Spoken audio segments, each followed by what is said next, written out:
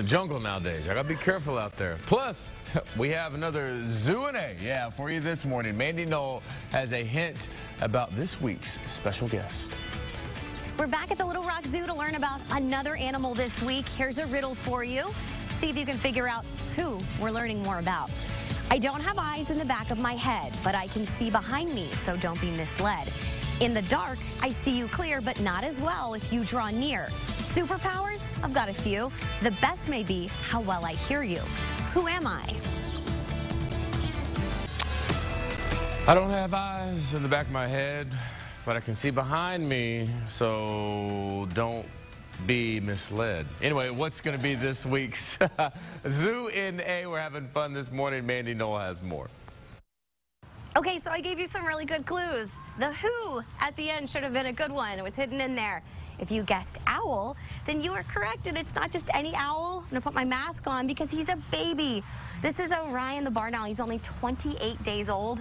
Hannah Baker, thank you for being here with us. No problem. Tell us a little about Orion. So Orion is a brand new ambassador animal, which means he's eventually going to have the very important job of going around to schools, doing programs, and teaching people about wild owls.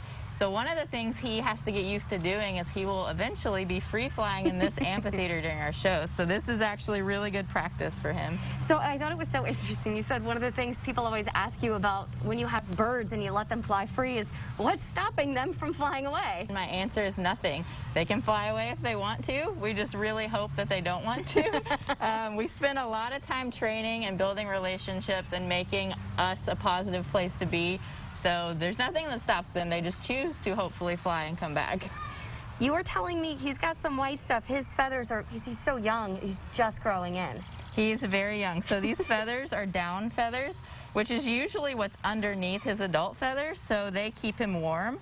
But I was telling you too earlier, his face is actually really interesting. Their facial feathers are like a satellite dish, so that's why they make that shape. It kind of catches sound and sends it right to their ears. So barn owls, like Orion, actually have better hearing than any animal ever tested. And it's because they have to be able to find prey at night. Another really fun fact, though, about him, actually, about hearing them, is that these owls don't hoot. So we have 4 species of owls in Arkansas, including barn owls. And barn owls make a screech sound when they're upset. Luckily, he's not. He's very happy right now.